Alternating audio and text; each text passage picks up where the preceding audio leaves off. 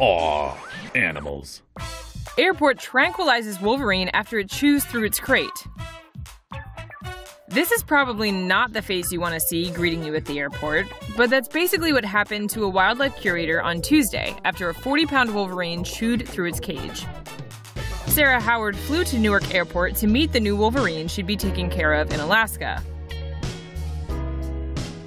But when she found the animal, she noticed it had chewed a big hole in its cage. Uh-oh.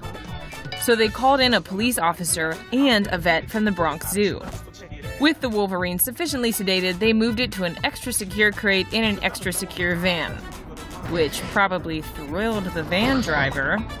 The good news is they found the hole before the Wolverine got on its connecting flight to Denver. Follow us down the rabbit hole. Visit the TomoNews.net website or download the app today.